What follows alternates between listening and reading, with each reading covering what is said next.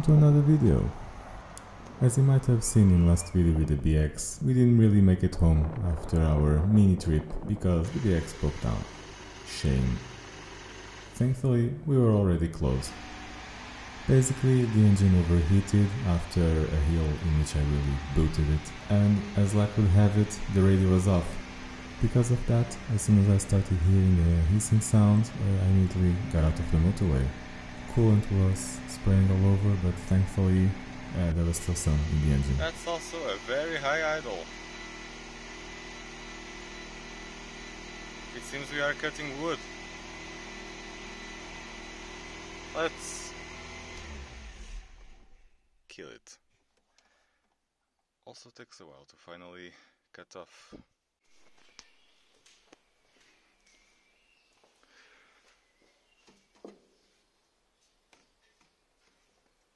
There's no pressure here, which is always a good thing. But this is not in very good shape. Guess I'll have to replace it. And I'll also have to replace the thermostat.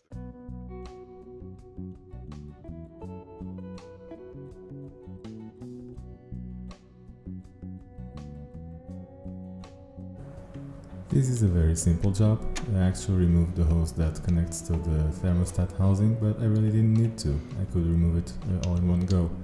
And the thermostat housing is basically held in place with 2 bolts, which were not too difficult to undo.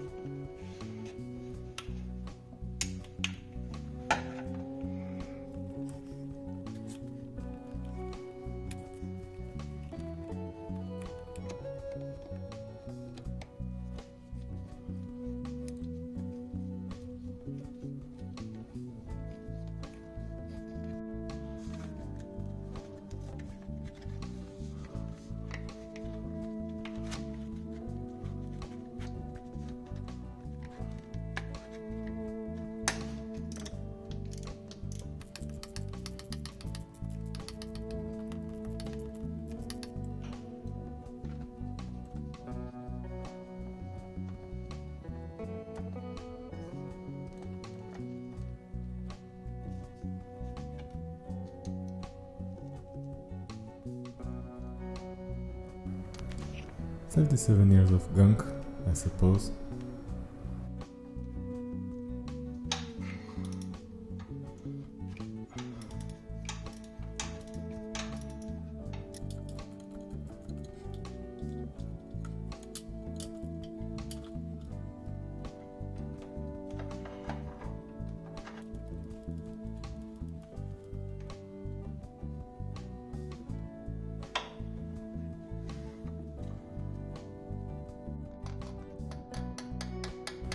Some persuasion was needed.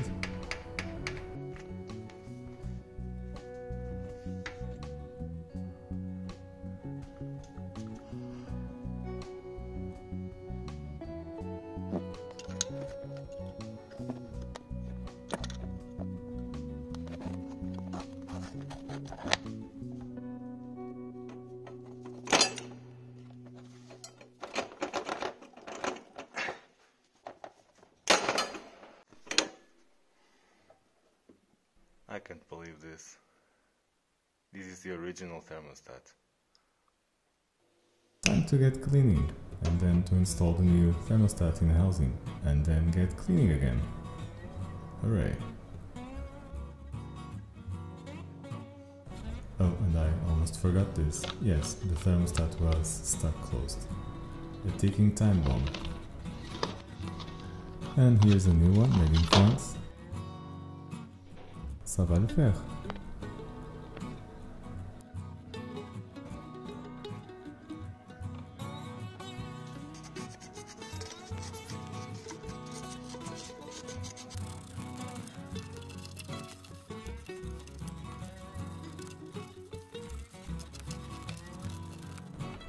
It's still looking rubbish, but it's a flat surface, so that's good enough.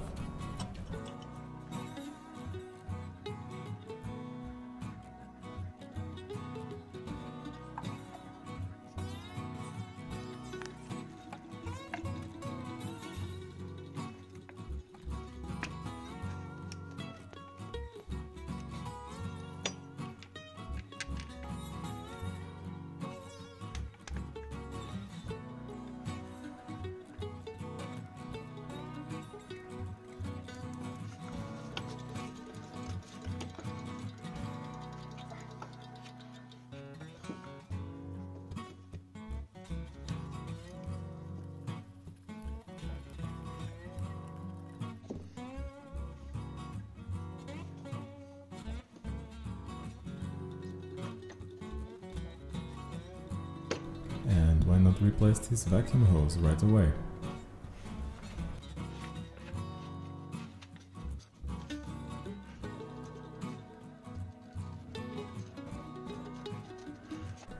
I also want to make sure that the radiator isn't blocked in any way, and while I'm at that, I can also make it look a little less rusty. It's just a matter of removing the hoses, the plugs for the temperature sensor and for the fan, and also the panel at the top that helps holding it in place.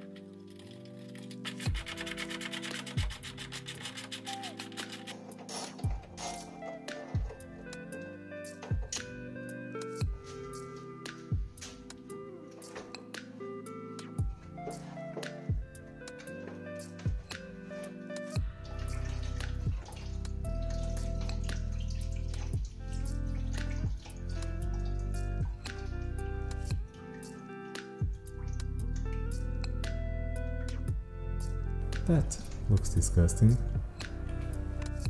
This car will probably need a new radiator in the near future, so I really just wanted to make it look less terrible. I think you've managed to do that.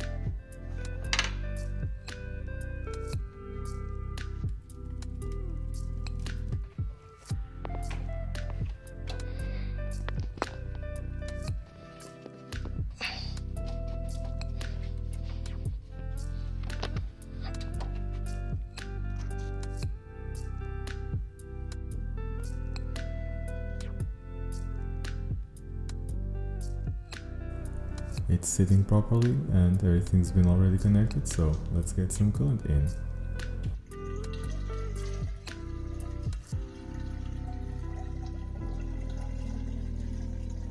That was a bit too fast, which made my life harder when bleeding the system.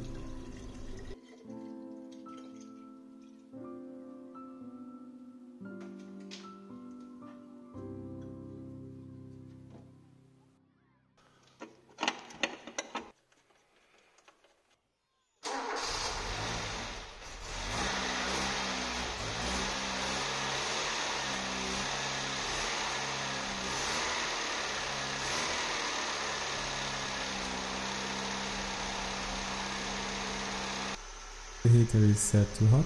I'm leaving it to run without the cap on, and I'm pushing the hoses. This should help with getting rid of air in the system. There are also these two bleeding screws, and as you can see, there's still a lot of air in this system.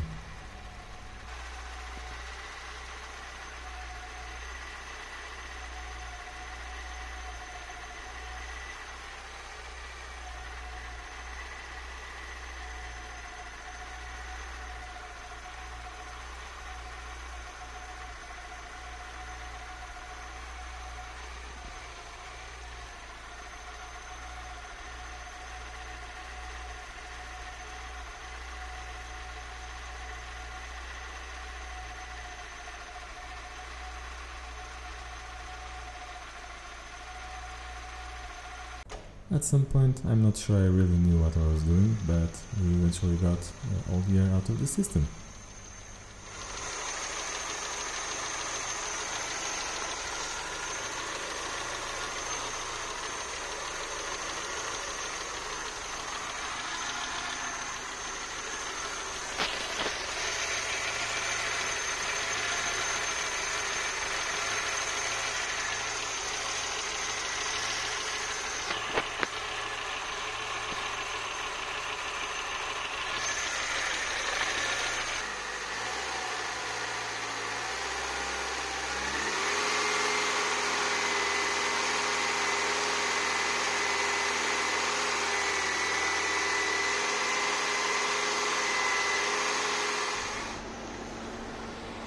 And as you can hear, the fan is just kicked in and we don't see a pool of coolant, which is good news.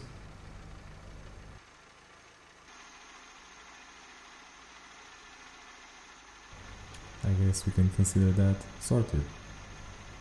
There's just one bit missing.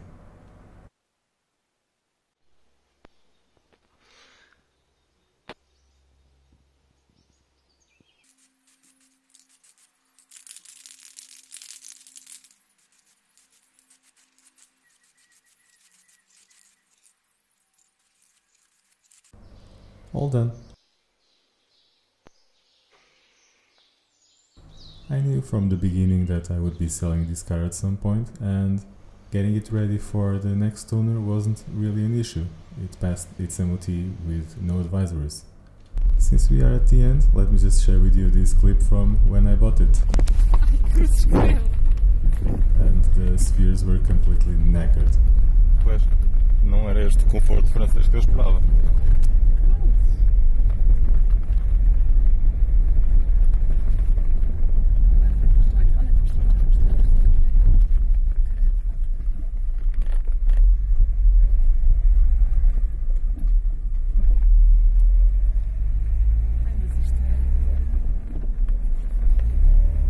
It seems my girlfriend was also having some issues with the clutch bite. Mas gosto da posição de condução.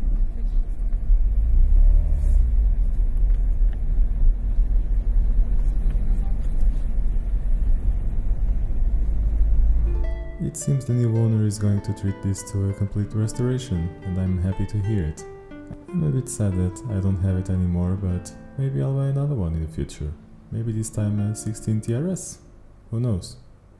Thank you for watching and see you in the next video. Bye!